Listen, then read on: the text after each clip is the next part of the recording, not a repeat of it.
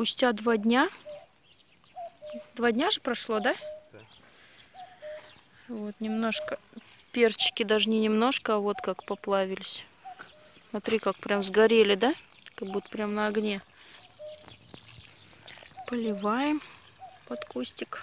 Помидорки, в принципе, они всегда хорошие. Даже еще здесь сыро. Помидорки нормальные, они даже не повялые, ничего. Мой перчик белозерка, который я посадила вот так пучками, прям по 3 штучки, по 4, тоже, в принципе, нормально.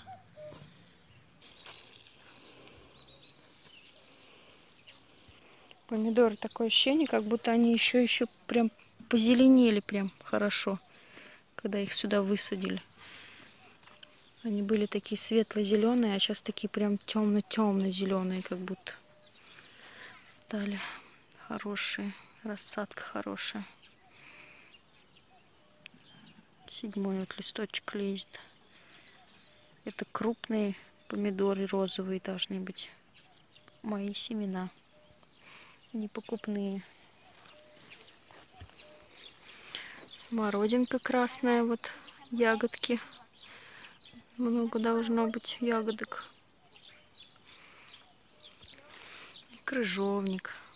Тоже весь усыпанный в ягодках, кстати. Прям вообще много-много.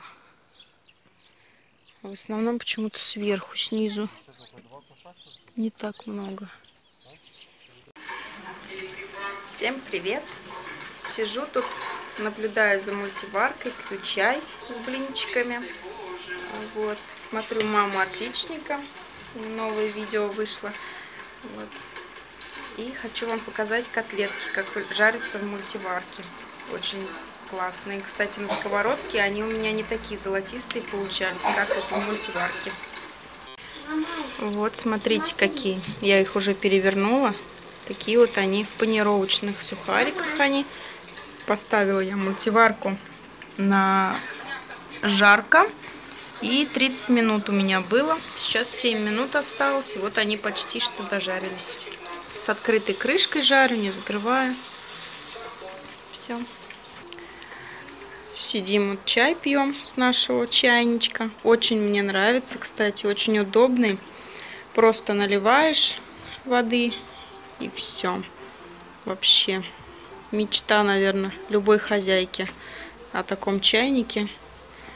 Вот. И то, что хорошо, это, допустим, если едешь на дачу куда-нибудь там на недельку отдыхать, ну, на дачу я имею в виду, то можно брать с собой, и там будет всегда горячий чай, горячая вода. Очень прикольная штучка, кстати. И мультиварочка тоже можно с собой брать. Очень хорошо. Я там перцы делала. Вот буквально сегодня только мы перец, фаршированный перчик доели. Только сегодня мы перец фаршированный доели. Тоже очень хорошо получается. В чашу мультиварки вмещаются такие нормальные средние перцы по величине. 7 штук вмещается. В принципе, на семью из 4 человек хватает. Но дети у нас не едят перец, поэтому я им варила рожки, котлетки. Вот они ели. И еще, получается, как бы на нас двоих 7 штук нам, в принципе, хватило. Вот вчера мы поужинали, потом Коле на обед я положила на работу с собой 2 штучки. И я сегодня еще тоже в обед покушала перчик один еще. Вот. Поэтому всем нам хватает. Вот такие котлетки в итоге у меня получились. Очень зажаристые такие, хорошенькие. Немножко жирноватые они, конечно, потому что все-таки на панировочных сухарях. Но я думаю, с рожками очень будет даже ничего. Вот такие вот котлетки в мультиварочке. Вкусняшки. Хочу вам показать, что сейчас у нас на кухне. Говорю тихонько, потому что эхо сильное здесь на кухне у нас. Как вы уже заметили, мы сняли плитку И сейчас я вам покажу, как все это у нас сейчас на данный момент выглядит, пока мы ничего не делаем, пока мы просто сняли плитку и все. Сейчас мы в поиске мастера, который нам сделает кухню. Примерные фотографии я хочу, вот, знаете, я нашла в интернете примерную кухню, какую я хочу, но я в сомнениях, не знаю. Мне вроде и нравится и в классическом стиле, как вот фасады такие, знаете, с ребристыми такими поверхностями. Или же вот глянцевую сделать кухню, вот я не знаю. Можете вы как-то посоветуете, за какой кухней легче всего ухаживать. И сейчас, я так понимаю, модная и та кухня, как бы в тренде. Вот, поэтому я вот в сомнениях, ну я вам... Какие мне фотографии в интернете, которые нашла, понравились, я вам поставлю вот сюда вот в уголочек, и вы мне потом в комментариях напишите, кому не трудно, не сложно будет, а просто написать в комментарии, больше всего понравилась кухня. Не знаю, в сомнениях. Коле все равно, мужу без разницы, говорит, что кухня как бы ты же больше всего там времени проводишь, значит, как бы намекает, делай под себя, как тебе типа нравится, так и делай. Вот. Также хочу, чтобы кухня была не очень дорогая, но выглядела стильно. И, конечно, не хочется всю кухню завешивать шкафами, как это всегда бывает, обыденно. Допустим, полностью все везде в шкафах, как говорится, типа больше хранения места. Что в кухне хранить, я не понимаю. Нужно по минимуму вещей, чтобы пользоваться всеми этими вещами, а не делать шкафы для того, чтобы туда какой-то хлам вечный ложить, который там лежит годами, и вы им не пользуетесь практически. Зачем? И вот эта вот тяжесть, считай, у нас кухня и так маленькая, если мы сейчас еще тут навешаем, не знаю чего. Ну, в общем, я вам фотографии скину. Одну фотографию, которая мне очень понравилась, кухня, но я бы немножко там кое-что изменила. Я тоже вам вставлю попозже эту фотографию. Вот, она будет отдельно где-то здесь, вот, после моих слов. А сейчас я вам хочу показать просто, как у нас выглядит на данный момент кухня, пока мы ее не начали делать. Вот я стою около порога. У нас вот здесь вот еще нужно отбивать. Здесь, я не знаю, здесь пластиковая ерунда какая-то. Или что это такое. В общем, это нужно отбить.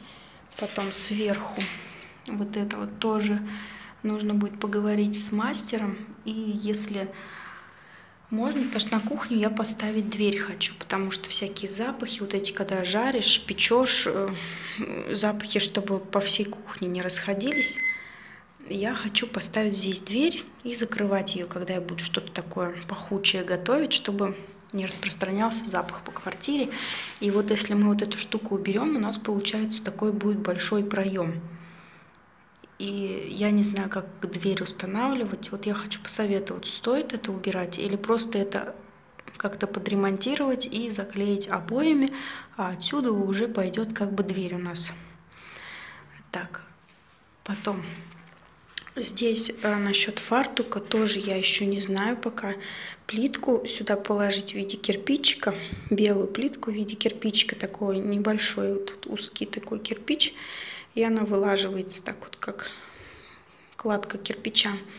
Или же здесь сделать панель, как она называется-то?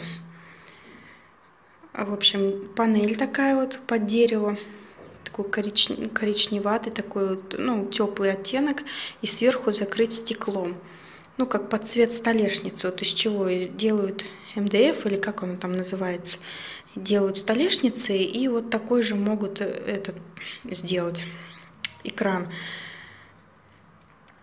Вот, и закрыть его как бы стеклом. Вот тоже не знаю. Или, ну, я не хочу, чтобы вот эти вот гвоздики были, как вот делают же стекло кусочками и крепят их на какие-то вот такие вот кнопочки железные. Я не хочу. Я хочу, чтобы у меня все было вот так вот ровное. Без всяких стыков, без ничего. Вот как пласт идет вот здесь вот так раз, и, допустим, здесь. И вот мне не нравится, когда вот здесь вот, допустим, заканчивается стекло, примерно вот здесь вот где-то, а здесь уже идет стена, как будто что-то недоделано. Поэтому я думаю, что здесь сделать просто... Вообще вот одна фотография, которая мне нравится, здесь, получается, идут как бы шкафы, прям полностью вот так вот все в шкафах. Тут встроенная такая духовка электрическая. Тут получается как бы раковина, и здесь получается вообще не нужно ничего делать здесь, потому что будут до потолка полностью вот так шкафы. Вот. Здесь сделать, получается, экран такой, да, вот. И вот холодильник нам, видите, еще нужно вот эту трубу как-то спрятать, поэтому я думаю сюда поставить холодильник. Такой 2-метровый большой холодильник и сверху над ним ящичек какой-нибудь сделать.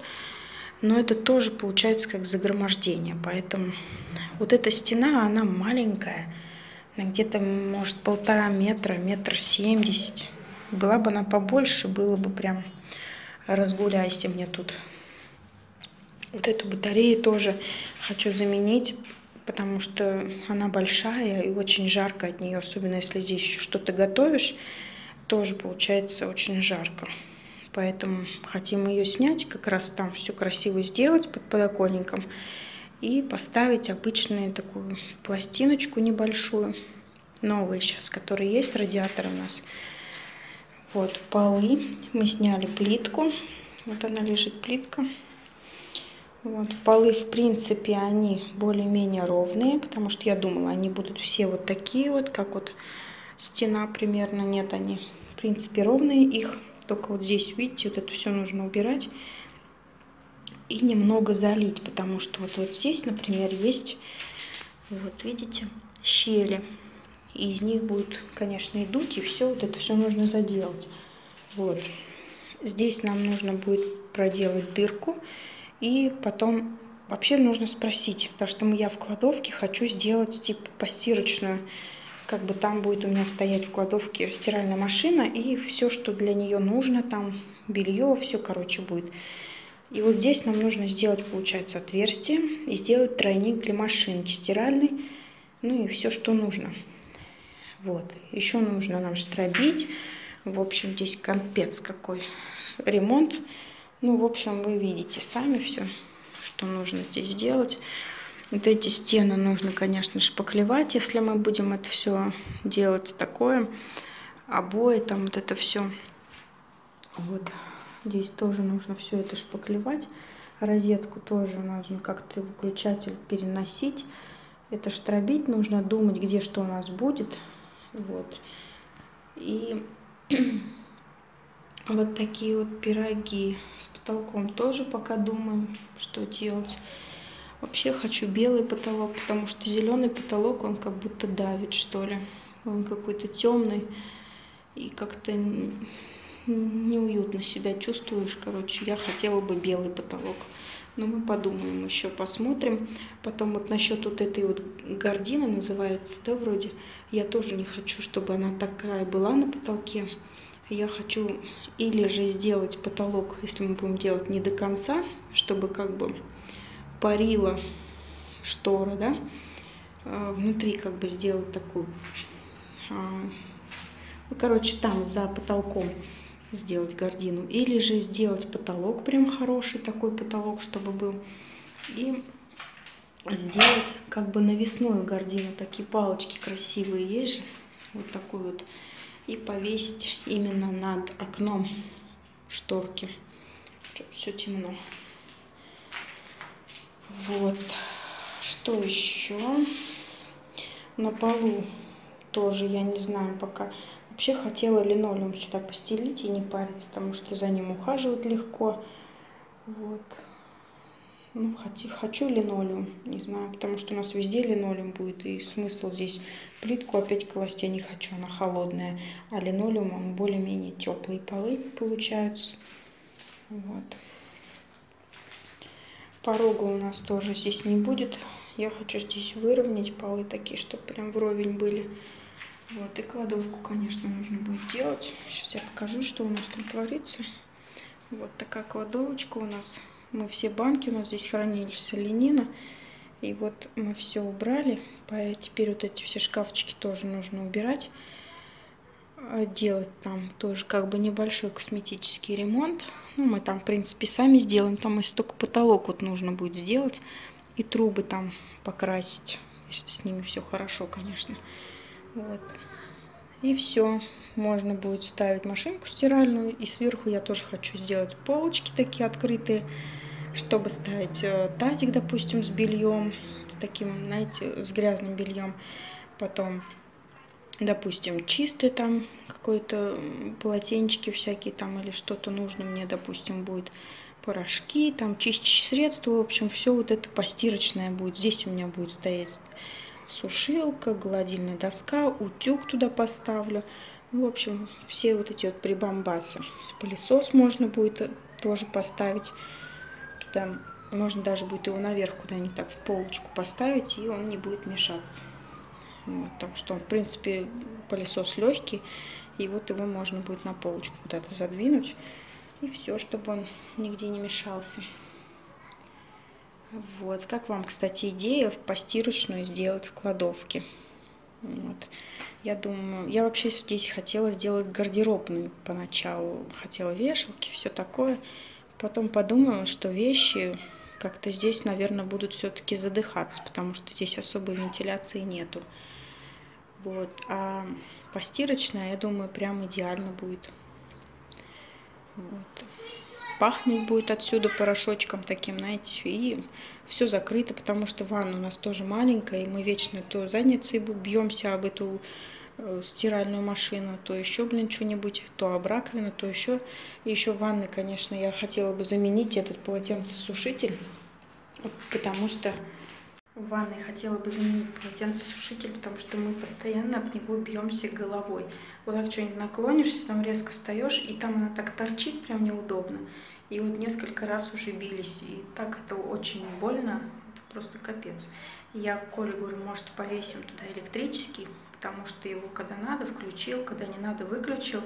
И получается зимой, когда полотенца очень долго сохнут, а у нас высокий этаж и как бы труба не постоянно у нас горячая, это, который полотенцесушитель, она обычно холодная у нас.